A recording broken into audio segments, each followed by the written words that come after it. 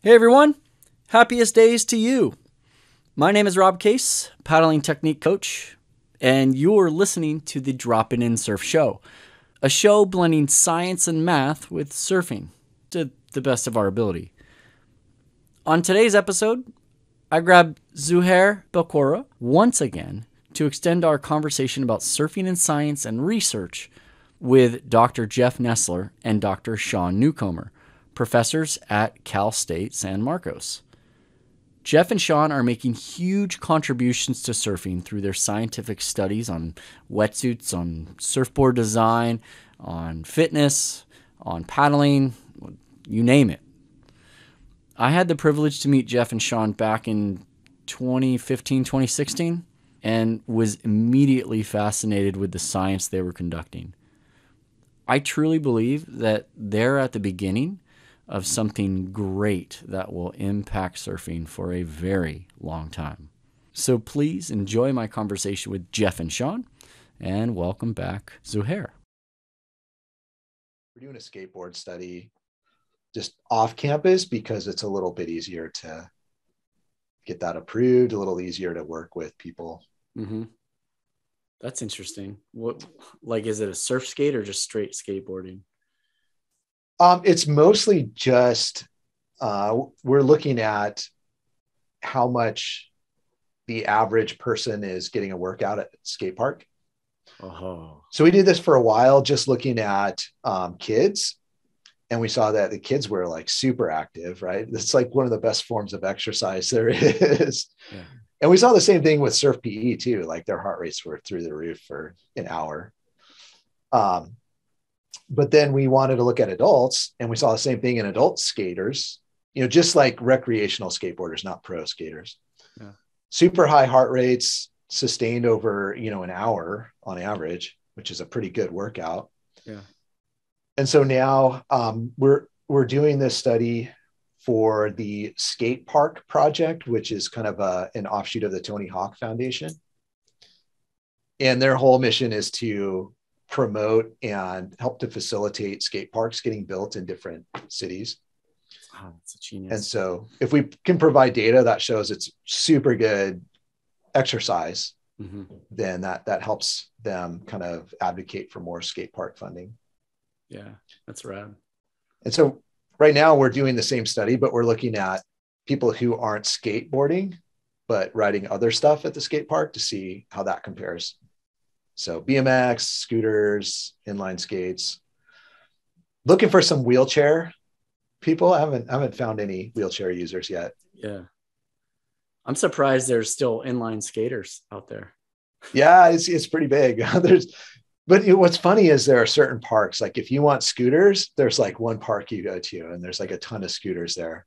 And like if you want inline skaters, there's like another park where they hang out. Pretty interesting. I was just talking to Zouhair about we're prepping for a surf ranch trip, coaching trip that we're taking, and I've been surf skating, and dude, I get the best workout surf skating. I get so tired within about 20 minutes, and then it's that last 10 minutes where I'm like, I'll just do a couple more runs. That's when I get hurt. It's like the old man curse, Yeah. So I've been cutting out that last 10 minutes just to make sure I don't get hurt. Yeah. Well, we did our first study with kids because Sean was having these parents come up to him and say, I need your help. My kid's not active. After school, he just comes home and then he goes to the skate park and, he's not exercising. And Sean's like, what are you talking about? He's probably getting like the best exercise possible there. So that was kind of where the idea started. Yeah, that's cool. I like that. Yeah. I would even say that it helps their determination. You ever seen a skateboarder try to get a new trick down? Yeah. They just keep going. I know. And they take the worst falls and they just keep going. One of the studies we want to do is if you sit there and watch some of these kids, they will drop off of like a 6-foot ledge, like over and over again onto their board. And we're just sitting there going, that can't be good for you to do it like 20 times. Right. But we want to know like, what kind of forces are they experiencing? And like, is that impacting bone density and other, other factors. Huh. But yeah, no, I totally get what you're saying. They just do the same thing over and over again. Yeah. How are you doing instrumentation for that kind of stuff, especially with kids? Like when you say, do all the kids there wear heart rate monitors all of a sudden, or how does that all work? We bring heart rate monitors and we help set them up with heart rate monitors. We have some other sensors. We haven't used that much. The heart rate monitors actually have GPS in them, so we can track like how far they go. We can get like elevation and stuff, so we can see if they're riding bowl or if they're doing street. But we bought these insoles. They're like force measuring insoles. And we started using those a little bit, but they're super uncomfortable and the kids hate them. And they're not all that accurate. So I'm actually kind of disappointed in them. I thought they were going to be awesome. And we actually tried to waterproof them and put them in some surf booties to see if we could get like forces on surfers. And we were able to get one session, but I don't think the forces are that accurate. We tried validating them in the lab and they're just not great. Right. Yeah, I saw you guys did Sean sent me a study about you guys going to the surf park and doing some, what was that study all about? The one that you did at the surf park? Yeah, so the major study that got published out of that was looking at the heart rate response while riding a wave. And it was a really unique situation, right? Because the wave is exactly the same every single time, which is great. And they can ride that wave front side and back side, which is also fantastic. So it was an opportunity that we had working with Hurley. They had their development team that they had rented out the surf ranch for two days. And we got the consent of the parents of the children to participate as subjects in this study. So in a fields type of study, right? When somebody's riding a wave, it's pretty rare for you to get a wave that lasts 1 minute in duration, right? So this is unique. And during that first competition, I think I heard some anecdotal people saying some things, some of the competitors saying some things, or hearing from somebody else that competitors had said that this was unlike any kind of competition they ever had because they don't typically ride waves for 1 minute long. So it kind of brought up an interesting paradigm. Should these athletes be training for these type of competitions where they have these long rides very different than a normal competition? So we wanted to look at what the cardiovascular response was of these individuals when they're riding 1 minute wave, because in the field we get maybe a 5 second, 10-second clip, maybe 15 seconds if we're lucky. We don't get much information or resolution, and the waves are never the same either. So what we did is we did a very simple study in which we measured the heart rate response of the subjects while they were riding these waves, and a variety of subjects. I can't remember the exact number. I'd have to go back to the manuscript itself. And we measured it going front side and back side. What we wanted to do, and we also were filming at the same time, what we wanted to do is also kind of correlate that to what they were doing on the wave, which became a little bit more challenging than we had thought. So we just basically provided that information about heart rate in general. And we saw is these athletes are working at really, really high levels during their wave riding experience. And by the end of the wave, they're at very, very high levels of cardiovascular, their cardiovascular system is being taxed at very high levels. So that's what kind of came out of that. And so that was the study. We did a couple other things that didn't work out there. We looked at tissue motion in the breast tissue motion of female surfers wearing different types of swimsuits to see if that had an impact. We didn't get very good data on that, if I remember correctly. Is that right, Jeff? Yeah, I don't think any of that. Yeah. Turned out. And then we also tried to measure movement characteristics of people while they were surfing, and that was kind of just on 1 or 2 people, and that was really challenging too. Yeah. Now, did the surfers have to make the whole wave? Yeah, they didn't have to, but we parsed the data up so that if they didn't, we could kind of tease that out. But yeah, if they made the whole wave, that was better. Yeah. Were you familiar with there was a study done a while back, I think it might have been Oliver Farley's study, where they did it in New Zealand. Are you familiar with that one where they put heart rate monitors on competitors in a competition? Yeah, I'm familiar, but that wasn't as much on the actual wave riding, because I mean there was some wave riding in there, right? But it was such a short duration that they didn't get really good data from that. But yeah, they did show that the responses during the competition itself, the paddling and maneuvering during those competitions, once again, were at a pretty high level for those subjects. And what I took from that, because until you guys sent me this one, was the highest heart rate happens when you kick out of a wave, for the most part. So yours is kind of it's correlated to the very end, right? So that's they're probably super fatigued by the very end, and that's when they're leaving or exiting the wave. Yeah. And it's so funny you mentioned that, because I've discussed this with clients, and I'm like, listen, when you kick out of a wave, you got to like take a moment, because your heart rate's super high. They always think their highest heart rates when they're paddling into the wave or when they're on the way out. I'm like, no, like look at some of this data, and the study you sent me really backs it up, which is fantastic. Yeah, I mean, some of these kids, their heart rates were getting to age predicted maximum heart rates by the end of the wave. So they're at 100% of effort at that end of the wave. So that's pretty phenomenal. And like I said, it does bring up this theoretical kind of question. If you're going to have future competitions in wave pools that are similar to that one, that have long durations, not like the Waco wave point, but a long duration type of point break type of style wave pool, does the training of the athlete have to change for that? Well, it's similar to swimming, right? You have 50 meters versus 1500 meters, totally different ways to train. Yeah, definitely. When you look at the sort of exertion profile that you saw in that wave, what's a sport that has a similar sort of intensity profile, where you have a minute of intense work, starting at a high level and going to max? And how does that training regimen compare to what surfers usually do? Yeah, I mean, it would be anything that would be very, very high intensity. So, thinking of somebody trying to run 400 meters would be something similar to that. A very, very high level of intensity for a long duration over 1 minute is really hard to maintain. Anybody that's ever run a 400 meter dash or 400 meter race knows it's very hard to maintain that type of intensity for a long period of time.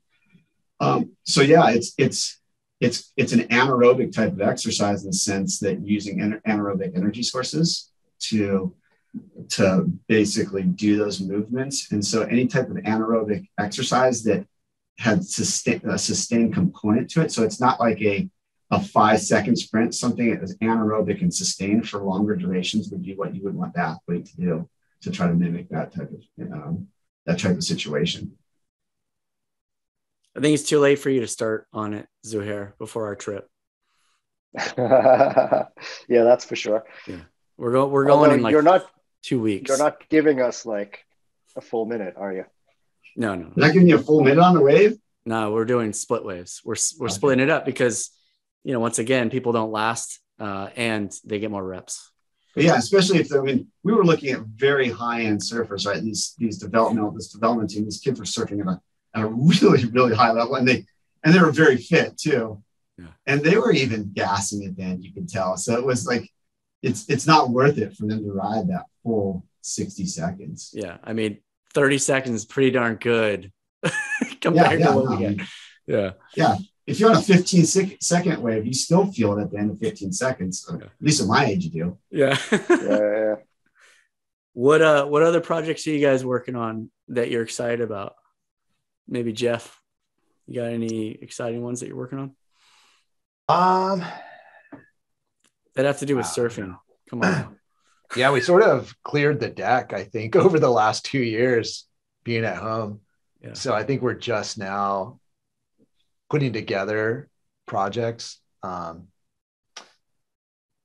we're having, I don't know, we're having some discussions. We have some people out in the field looking at wetsuit differences in wetsuit material.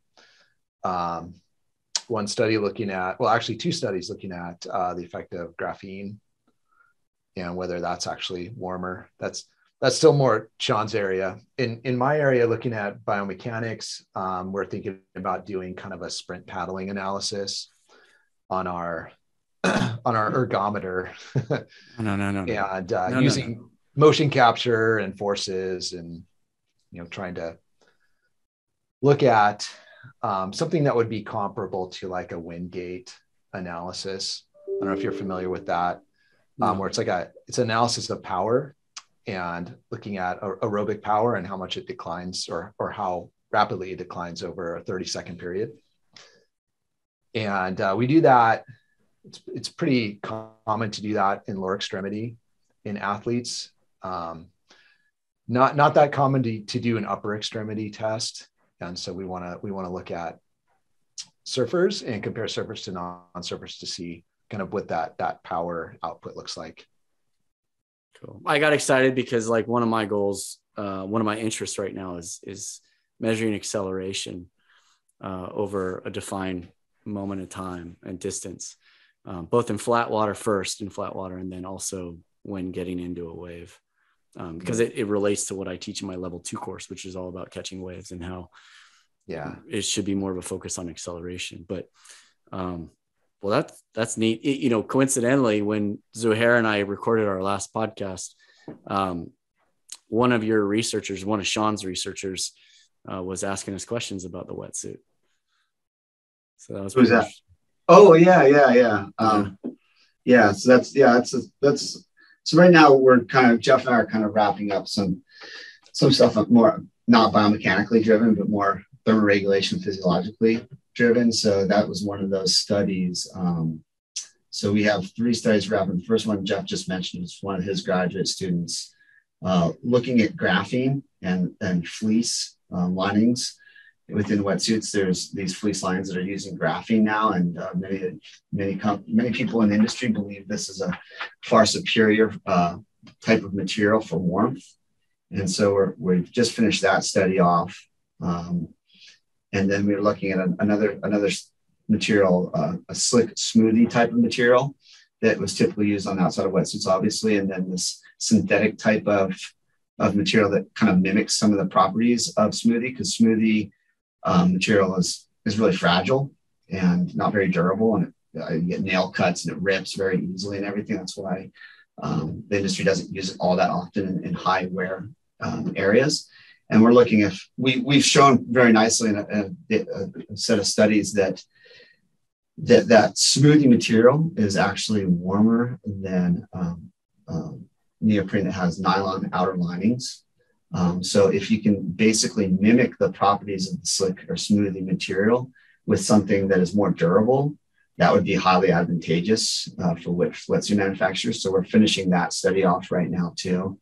And then the study you spoke about, which is really a big study. I think we're at close to 1,000 subjects now. It sounds like you were one of the subjects. 2 of them, We had done a tremendous amount of data characterizing where heat is lost across the body during both surf sessions in the field and then also in our flume in a more controlled environment. And we've done a really nice job characterizing that in both men and women, and has provided a lot of insight in how wetsuits should be manufactured, at least where the distribution of neoprene should be in wetsuits. The problem with this is that scientifically that's great, and we can show that this region gets colder and this is where people are losing the most heat, and therefore we need to insulate that area the most. And we've made some very strong arguments for why wetsuits should be changed in certain ways in our articles. But it really comes back to consumer at the end of the day. Where does the consumer feel like they're losing the most heat? Because if the data if our scientific data on skin temperatures and heat loss doesn't match their perceptual data, it's not going to do anything for the consumer to buy something that they don't perceive as actually keeping them warmer. So the study you were talking about is we've sent a number of, it's McKinsey's master's thesis, but she had a number of undergraduates helping her on this. And we would send them out into the field, and the surfers got out of the water. As soon as they're getting out of the water, they're asking them a series of questions about perception of heat loss across the body and also wetness across the body after a search session. And you probably think to yourself, well, why didn't you just do this through a website like Surfline or something like that? The problem is the perception could change right after an hour or 2 hours after the water. It's like, oh, I'm always cold here, But in reality, when you get out of the water, there really may be a region you're always cold, but you don't actually perceive it, that in the region. So that's why we get them when they're coming right out of the water. So we have the data, instantaneously. So we're really excited about that because that's really going to allow us to line the scientific heat loss data, skin temperatures up with perceptual data. And for the surf industry, which isn't us, but for wetsuit manufacturers, that should provide a tremendous amount of information on how to build a wetsuit better, which ironically, nobody has actually done that data or those studies in 50 years, which is surprising to me. I am really surprised that nobody's picked up on it because I did browse your site a while back, and that's how I found the study that relates to the one that Rob and I did. But I looked at the wetsuit stuff. I was thinking, well, if I'm losing heat everywhere, why do I wear a 4.3? Why am I not wearing a 4 mil everywhere, right? Seems to me that it's the smaller ones, specialized ones up here in NorCal who might be motivated to look at stuff like that, because we have so many like small companies up here that probably would be more flexible in thinking about stuff like that than the big ones, right? Yeah, the problem is usually that they don't have the resources to do that type of thing, right? So the bigger companies have more resources to invest in that type of R&D, and the smaller ones don't. But the great thing about what we're doing is it's all public information. It's all public access. Right. As long as we're not getting direct funding from somebody who says you need to make sure there's proprietary information, you can't. As long as we're not getting that, which we haven't, and we have in the past in other studies which we have not published, and I can't speak about, but in the studies that we do publish, that's open for all wetsuit industry to look at. And like I said, I just kind of giggle to myself. I'm like, I don't know why they're not tapping into all this, but they're just not, unfortunately. That was actually going to be one of my questions, because I think we can all agree on the importance of science driving coaching and driving board manufacturing and driving wetsuit manufacturing design. I was going to ask if you guys have seen any change in the industry, whether science and research is happening more at the earlier stages of design, whereas right now it's kind of like post-design, how does it look, right? So it should be the other way, right? It should be science first and then design. Are you guys seeing any of that yet? Jeff, you want to address that? I don't know that we're seeing much outside of wetsuit design. Like, I think we started to see some of that with Hurley with some of our work. But since Nike sold Hurley, we haven't been in communication with them. So I don't know what they're doing with the data that we generated. And so I mean, Sean can talk a little bit more about how they had designed a wetsuit based on our data. And I'm not sure if it ever came out. It did. Okay. It did. So we did have one claim to fame, I guess, or one application there, but I don't see much changing outside of wetsuit design necessarily yet.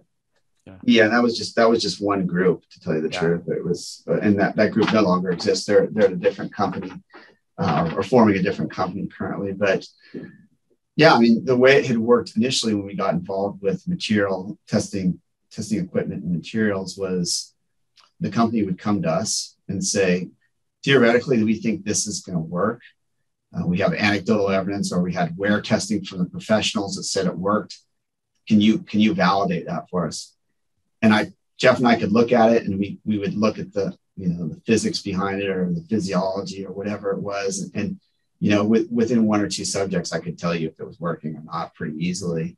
And it was quite frustrating, right, to be on the end of that. Right. Because you could see all the flaws in their thinking when they're coming to you, and you don't want to say you missed, like, there's 10 gaps that you missed there. So luckily enough, we had spoken to some people in the material and testing industry and other groups that basically told us you need to get on the front end of this. And so when we were working with Hurley, and specifically Bruce Moore, who was the head of innovation for Hurley at the time, he allowed us to do that. He allowed us to get in front and said, what do you guys think? And what experience do you think you should do that would help us as wetsuit manufacturers? And that's when it kind of blew up, and that's when we got really involved. And that's really the not set of studies, but our thinking has kind of come to right now at the very end of these studies. I think we've probably done 10 or 12 studies on wetsuits, and we're kind of ending it off of all of our thinking of how to make wetsuits better. But yeah, in general, it just seems like this industry is very resistant to any kind of information that would go against what the current paradigm or their thoughts are. And I don't know why that is. I don't know if it's the people in the industry. I don't know what's going on with it, but it's very different than the footwear industry or the athletic apparel industry, where, you know, any piece of scientific information they can get that'll put their product a little bit ahead of another product, they're going after. So I don't know. It doesn't seem like it's at least for us, we don't have people banging down our doors to get information about the product they're building, which is just striking because every year, so just think about wetsuits in general or surfboards. Every year there's a new wetsuit, new, better wetsuit that every company has a new, better wetsuit, right? Yeah. But they never provide you any data showing it's better. Yeah. And it's interesting that they never ask us to validate that it's better, ask anybody to validate that it's better. So, yeah, I always say that my wetsuit feels warmer because it's new. Yeah. That was always my adage. And you're probably right, because, you know, we provide some data showing that if you can make those closures tighter, that you're going to have decreased heat loss. And so as the wetsuit ages, you decrease its elasticity, those entry points start breaking down, more water's flushing in and out, it's going to get colder. Yeah. So the better it fits, the tighter it fits without having impact on range of motion, the warmer you're probably going to be. I mean, it is interesting that what you're saying. I mean, it's probably the easiest way to be scientific about, you know, equipment in surfing is the wetsuit, right? Because like with boards are like notoriously suboptimal, right? Unlike, let's say, a sailboat, because, you know, that's actually floating, right? Surfboards are made to turn and to be unstable for fun, but wetsuits, come on, like you can measure this stuff, and you would imagine somebody would be science led, but it's really interesting that it's not the case. Yeah, it's a really good point. I like I said, I really struggle with it every day. And in the last couple of years, I've struggled with it a lot, thinking this information's all out there. Why aren't people using this information? Why aren't they asking us to help them to create a better wetsuit? And, you know, in one of our first papers we published, we talk about the importance of thermoregulation in surfing and how it can impact performance significantly, and how, you know, only modest changes in skeletal muscle temperature can have significant impacts on performance and force output and things such as that. And if you could raise that temperature by 1 degree Celsius or 2 degrees Celsius, it would have phenomenal impacts. We've all been there, right? After a long session, and maybe not even paddling that much, a long session where there wasn't a lot of waves coming through. And we go to stand up on our last wave and our legs feel like lead. They don't feel like they're moving at all. And that's because of the cold and the impact it's having on muscle. And I always say, if you want to make a surfer perform better, make sure they're warm. Make sure they're warm. I can get a better increase in performance from making sure a surfer is warm in a cold environment than any training regimen could ever have on a surfer, ever. On a high-end surfer, not a surfer, obviously, that is novice and training is obviously going to have a big impact, right? But a high-end surfer where 1% change in their function or the performance is significant. That's what wins a heat. Well, get them warm, and I can get you more than 1% increase if I can keep them warm. Yeah. Well, maybe now's the time. You need to call Kelly Slater and say, look, you're 50, right? I have a wetsuit for you that's going to make you win all the cold water contests, and then the world is going to blow up. Because that's how you sell wetsuits, right? Unfortunately, I'm not a wetsuit manufacturer or designer, so I just have the theory behind it. I don't actually have the wetsuit. If I did, I would be making a lot more money than I make now, probably. I think the time is right for this to start to take off, with the Olympics now being, you know, surfing being in the Olympics and having it be more serious, like a sport, like an actual athletic event in an Olympics. I'm thinking it's the next decade. You know, just be patient and keep cracking away. Well, it's good. We'll be the people they'll look back on when we're retired and say, "Oh, those guys were ahead of their time." Exactly. That's so cool. I know. I agree with you. And Jeff has also agreed in this. Like for both skate and surf, this is the time where these alternative sports or action sports, or whatever you want to call them, are changing. And it's changing from our generation that didn't see them quite as much as sport, as more as leisure or fun or just lifestyle, right? To now you have the next generation, or I shouldn't say next generation, because the next generation is like 30-year-olds, right? And I'm not even close to that. So, teenagers that are seeing this now as a sport. They're working with trainers, they're working with people for their paddling, they're working with designers on their boards and wetsuits and everything else. They're working with nutritionists. They're really seeing this as a sport, and they're investing a lot of time to increase their abilities within the sport, because I do think it's becoming more mainstream for the general population and perceived as a sport, even within our population. I know there's older people that are curmudgeon and they don't want it to be seen as a sport, and that's how it is. But they're going to die off someday, and these younger kids are taking over, and so that's how it's going to be. It's going to be a sport someday. Yeah, I think in my past life, I did a lot of process improvement with corporations, and you're at an advanced stage when your supply chain, and in this case, I'm relating it to scientific research, is at the front end of design versus the back end. And so it does happen. It goes through this evolution. So we use that same kind of metaphor, then it just takes time and just keep cracking away at it. And some of the studies, one of the recent studies actually you sent me was that I especially liked, the electromyographic analysis of paddling. Jeff, was that your kind of study there? Yeah, I did most of the analysis for that and most of the writing. Sean was involved in kind of the design. It was actually a 2-part study. So there was another paper that was published as kind of part 1 to that. So the participants did both studies. And so we were comparing energy use in the flume versus on the ergometer, doing that VO2 max test. Yeah. And and that one too also had the different muscle groups that were being activated, mm-hmm. right? And that one I really enjoyed seeing at different speeds in the flume. Mm-hmm. Seeing some of the stuff that I get out of my force sensors, it was pretty closely related to what you were showing mm-hmm. with the EMG, which is awesome to see. I'd be curious about where the different muscle groups get engaged in the stroke on different boards now, because I've actually seen a difference, at least from my perspective with my sensors. Those were all on the same size board, right? Same size board, but at different speeds different right. paddling intensities. So I'd be curious about different size boards and different volume boards. Yeah.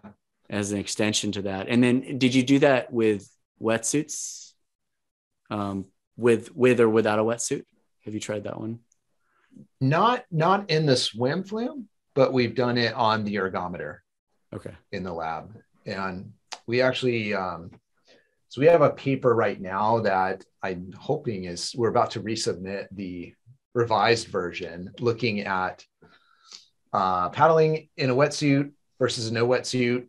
We actually had 2 different kinds of wetsuits, one with neoprene and one with where the foam was thermoplastic elastomer, which is kind of we're looking at alternatives to neoprene to make wetsuits a little bit more maybe sustainable. So using something other than neoprene, which is not easily recyclable. And so we wanted to see how this new material compares. And so we did look at muscle activation, both with and without a wetsuit and between the 2 different kinds of wetsuits. And this was kind of a repeat of a study we did in 2016, which was kind of the same idea, but in that case, we just used wetsuit jackets in the lab. So we basically don't see a whole lot of difference between paddling with and without a wetsuit. We see a few muscles that change their activation patterns, in particular the middle deltoid, which is kind of the big muscle here that is active with return. And so that kind of makes sense. If the wetsuit provides resistance to lifting your arm out of the water, you'd see a little more muscle activation. In the study of the flume, where participants were paddling faster and faster, we actually did start to see a change in the activation pattern of the deltoid, where it wasn't just active for returning the hand, but it actually became more active in propulsion.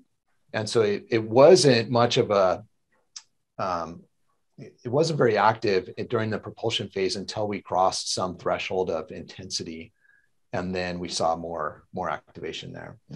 So I kind of compare it to something known as the duty cycle, right? If you think of the stroke as a kind of a repeating cycle, the muscles are active for a particular percentage of that cycle. And so the duty cycle of the deltoid increased significantly, both in duration and intensity, as people paddled faster. And it wasn't a linear increase too. It kind of had almost like I guess more of a logarithmic increase over time. Yeah. Super interesting. We also did something which I may have sent you that paper. It just got submitted for publication. It's under review right now. We did look at force production with varying thicknesses of wetsuits. So going from no wetsuit to all the way 6 millimeters of wetsuit, because our theory was that the thicker the wet, this is just sprint paddling. Our theory was with the thicker the wetsuit, there would be a correlation with a reduction in force production. And we didn't actually see that. We were a little surprised that we didn't see that. But then you had EMGs on that too, right, Jeff? Yes, we did. I'm not sure if we published the EMG data though, or if it's included. Yeah, we may not have published. That was in the flume or on the erg? It was on ergometer.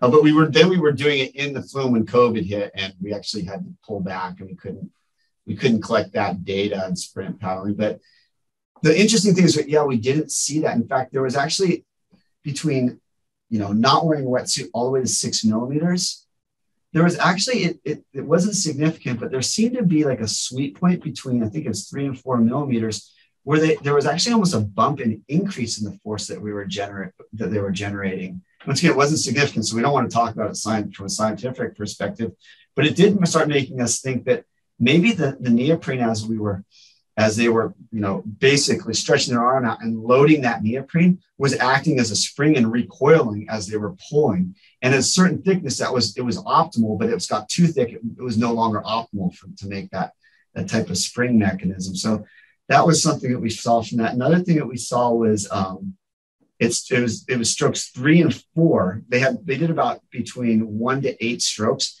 And strokes 3 and 4, they were able to generate the greatest amount of forces significantly compared to all the other strokes. So that's something that you probably may know about with the studies and the research you do. And then it degraded after that. Yeah, then degraded. Yeah. So it kind of did this and then it backed down. Off. Yeah. Yeah. That's similar, actually, a lot of the swim studies that I've been seeing too. But you know how wonderful this is, though? This is what I love about what you guys do, is that it always asks more questions. More questions come out of it. And that other study that I was referring to earlier, Jeff, we talked about it over email, was you noticed a difference in yawing and the efficiency. So the yawing or the moving of the nose back and forth, and the efficiency or the VO2 output. Is that right? Yeah. That was a study looking at volume distribution in the board. And that's a different one. Huh? Okay. Part of that analysis, we wanted to see if we could use just a simple IMU on the nose of the board. So a sensor that measures acceleration. Yeah. And we can use it as a tilt sensor. And so we wanted to see if we could measure board angle and roll and yaw with just that one sensor on the nose of the board, instead of having to use cameras to figure out what the board's doing. Yeah. And it turned out it worked really well.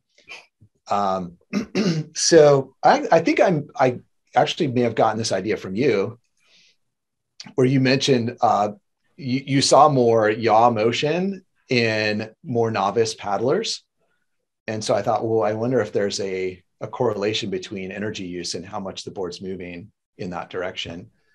And so we used the accelerometer to just tell us how much the nose was moving side to side. And it turns out it did have a significant correlation. Yeah. So yeah, rather than measuring VO2, maybe you could use that as kind of like a proxy measure. Yeah, I like that. I'm going to get one of those IMUs. Yeah, they're not too expensive. I'm a Walmart now, so Yeah. normal. Yeah. Yeah. But you can get like roll angle and you get pitch angle. I love that. Yeah. Yeah. There are parts of what I teach that I know the results from the swimming studies, but I don't have the numbers that you guys have. And that's what I loved about the one that we used in our last experiment that you guys had done. You did pitch and roll, and the correlation that you saw with volume goes well in line with what I teach. And it supported that. But I'm always like, yeah, you need a slight roll depending on volume and length and width. But I don't know to what degree. I don't know what those benchmarks are. And same with pitch. There's no benchmarks. We just have some generalizations on what is going to reduce drag based on what we know about from swimming. So this is all great for me. Keep it coming. Zouhair, do you think any of these studies help your friends determine what board you can make them? Well, I don't know if Rob shared sort of our little write-up with you guys of what we try to do. But I mean, the bottom line is, yeah, we did a study and then the people still want the board that they think they want, not really what it should do, right? I mean, this all got inspired because somebody asked me to make a board that paddles well and dives well. And I thought, okay, 8-foot board, that's super thin, you can dive it, it's going to paddle great. And he was like, no, I want a thick fish, which is the exact opposite, right? But yeah. At least we did an experiment, and now I know it's right. Length matters more for efficiency. But are you going to push back the next time though? You're going to be like, boom, here's Jeff and Sean's study on wetsuits. Boom, here's this on boards. Yeah, I'm going to push back. I mean, I'm making a board for, right? She wants one that turns, and she ended up saying, no, I want a mini glider. I'm like, that's not what, but okay, if that's what you want me to make you, I'll make that. Yeah. So here, I think it'd be interesting in that study that Rob was kind of talking about, where our first study we had the same size board, but we changed the volume, right? Right. And that really that was a simple study that volume matters, and the average person, thicker or more volume is going to have more buoyancy, easier paddle, right? And it's going to be relatively linear to some extent, and then as soon as you get to some level or some volume, it's going to flatten out. That curve's going to flatten out. Yeah. So the next question really came from conversations I'd had with my shaper, and what I heard on the internet from shapers is like, well, it's the distribution of volume that's important. How you distribute it through that board that becomes so important. And really to have the greatest amount of paddling efficiency, you need to distribute the greatest amount of thickness in the chest area and this and that, right? And I was hearing all this and it was just a couple of years ago, distribution volume. And I'm not taking anything away from shapers, because shapers are amazing. They're some of the most masterful people I've ever met in my life. The fact that I can take a piece of foam and I can have a tremendous time on it and I can ask them what to do something. Like, I want the board to do this. I don't give them anything other than that. This is what I want the board to do. And they come up with it and it works. It's just amazing to me. But I did want to get some scientific data on that. And that's when we worked with Firewire to basically make the same board, same volume, but distribute it vastly differently. So either distribute it mostly in the nose or the tail or the normal shape. And it came back, like we look at paddling efficiency, it came back, it didn't matter where you distributed that foam. It didn't have to be under the chest.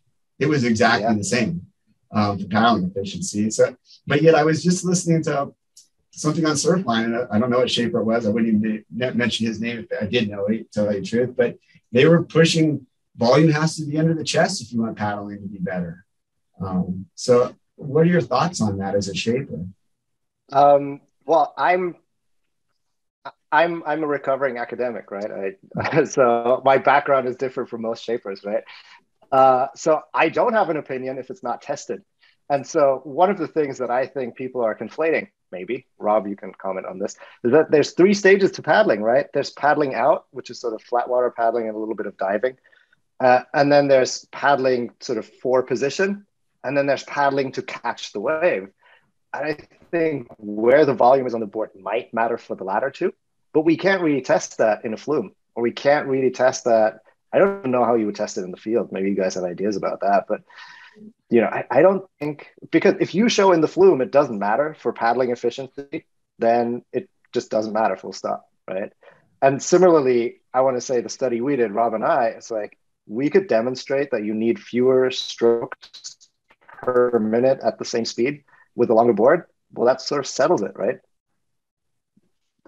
That's how I think about it, right? And then, all the other things that a shaper will do to make a board work this way or the other way, those are all the places where it's incredibly difficult to be scientific about it, in my opinion, because we don't have Kelly Slater's wave pool at our disposal to really reproduce the same wave with different boards, with instrumentation. It's going to be quite difficult to get there. Yeah, maybe we'll. No, right? I agree with you 100%. That's why we stuck to paddling, because it was super easy. Right. The variable was very simple. There were very few variables we had to worry about, and that's why we stuck to that. And also, like you said, sprint paddling versus just transit paddling is totally two different things. The majority of time is spent transit paddling. So if you're looking at energy spent during a surf session, then we would argue that if that's why you're shaping a board to have volume to decrease energy expenditure in certain regions, it's probably not. If putting that volume in the chest probably isn't having an impact. No, it's probably not. But you're right. Maybe sprint paddling and getting into the wave may change significantly. Yeah. One question that we had when we were discussing this study. So we found one where you had just a strict increase of thickness, right? And you found that the effort in heart rate and VO2 was decreasing as the volume was increasing, right? But the number of strokes, the cadence, stayed constant. And as Rob and I were discussing this sort of from a macro energy expenditure point of view, I would venture a guess that cadence would be the high order component that has energy expenditure overall. Would you agree with that? You guys being kinesiologists and us just being amateurs. Yeah, I guess the one criticism I would have of your guys' study is looking at cadence probably isn't the best measure of efficiency. It's not a very robust measure, put it that way, because you can generate more different forces with the same cadence. And really, and heart rate is also a good measure, but it's not the best measure. The only way to really look at this is looking at the amount of oxygen that's been consumed and how much oxygen is being utilized by that mitochondria to generate ATP.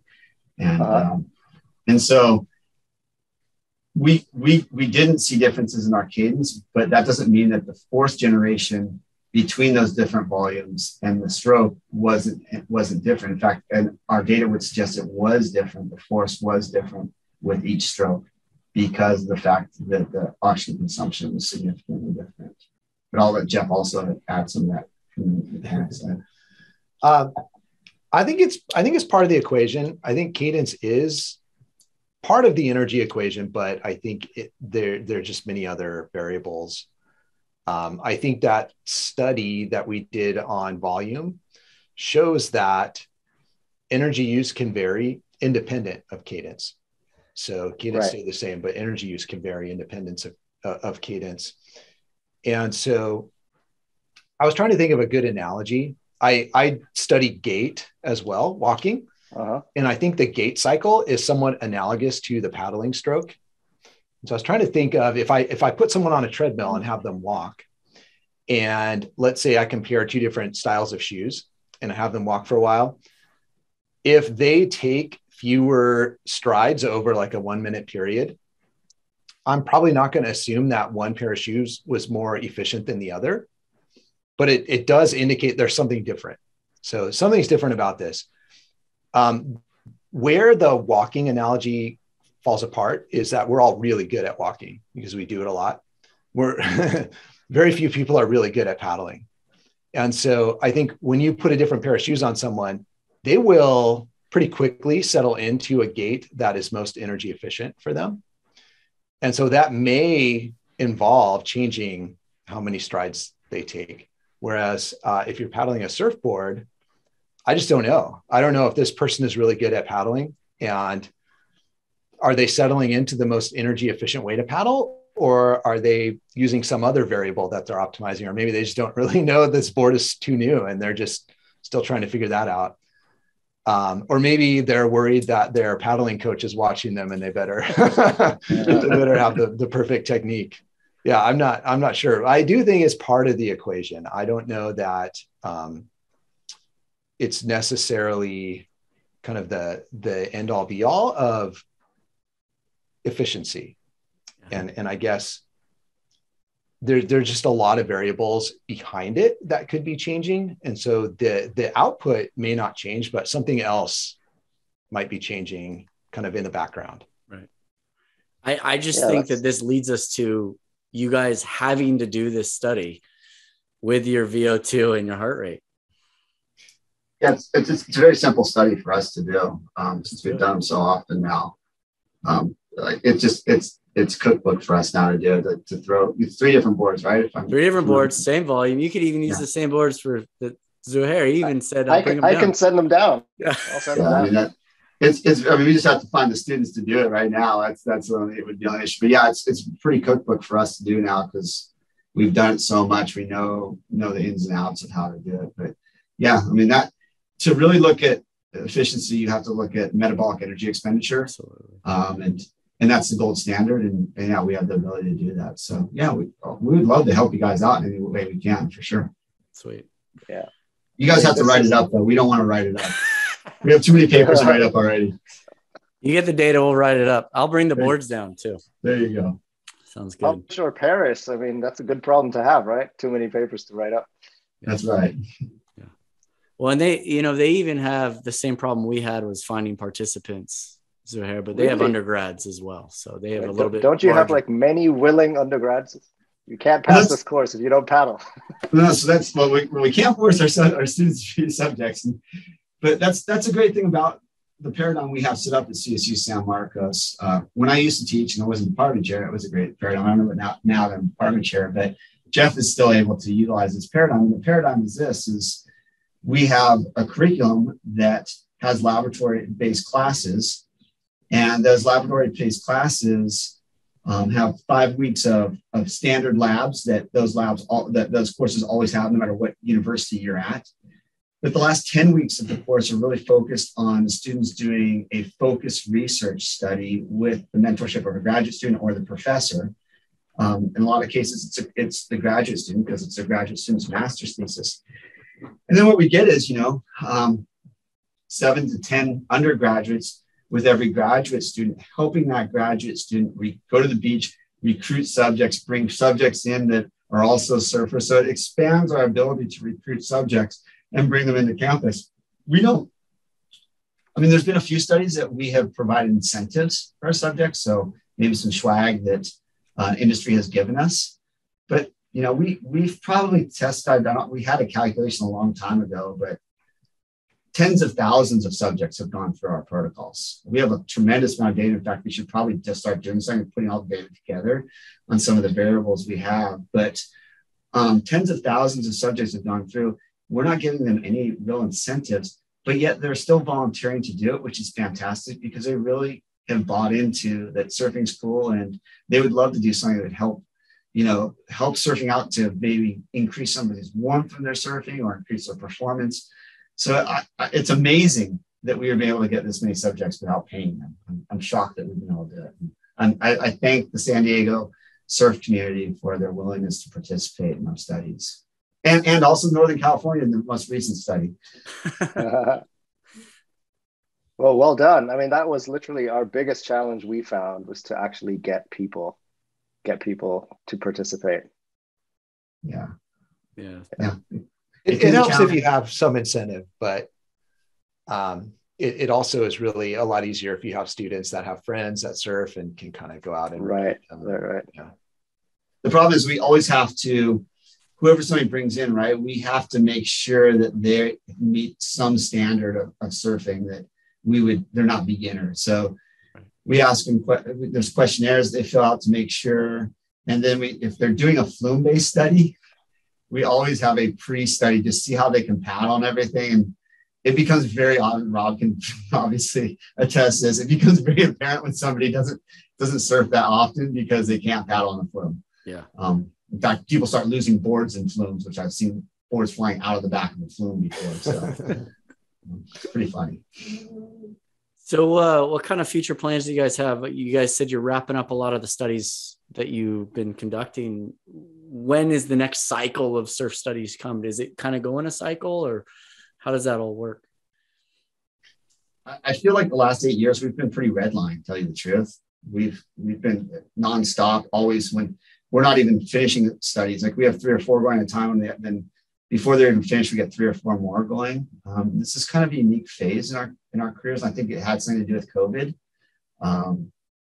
We haven't really transitioned to a lot, but Jeff has some things that he's thinking about doing. And I have a few things I'm also thinking on the thermoregulation side of doing. We don't really want to share those, if that's okay, because there could be people in academia listening to us. We would hate to have some of our colleagues across the world maybe scooping us on those projects.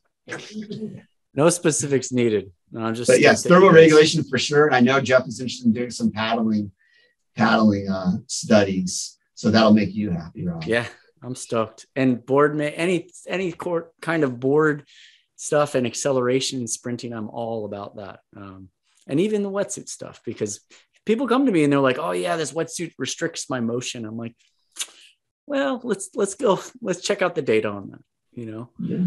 And it's just the easiest way for me as a practitioner. It's the easiest way to not necessarily put somebody down on what they think, because, even professionals that come to me, they're like, this is how I was taught. And I was like, that's their basis of knowledge, is that it's been passed down from one to the next. And they think that that's science, but nothing's been tested. And so it's the easiest for me to say, oh, well, the science says this. I don't know, honestly, but this is what the science says. And it's a good out for a coach to have. It's interesting you say that, because I've had people in industry tell me, I don't need science. I've surfed for 40 years. I know exactly how it works. And I laughed at them. I'm like, I've surfed for 45 years and I still haven't figured out how it works. Like how exactly do you know how it works? And I don't. I surfed for more years. Well, I always, and I told Zouhair this last time, I said, I always bring up, when I hear that, I always bring up what my wife says. She says, yeah, you've been surfing for 40 years. Well, how much better could you have been? You're still floundering around out there, man. Yeah. I think too, as we start getting back into it, and you guys, I'm sure, saw this with your experiment.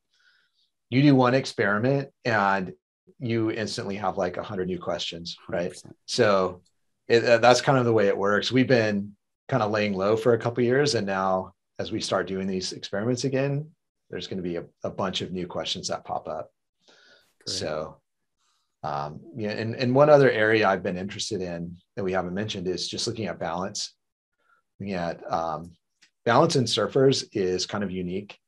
It's not, we can't really assess it the way we assess balance in like older adults, or, kind of the like concussion protocol, stuff like that, because those are much more static. And so I think the kind of balance that surfers develop is much more dynamic, much more in response to a really unstable environment.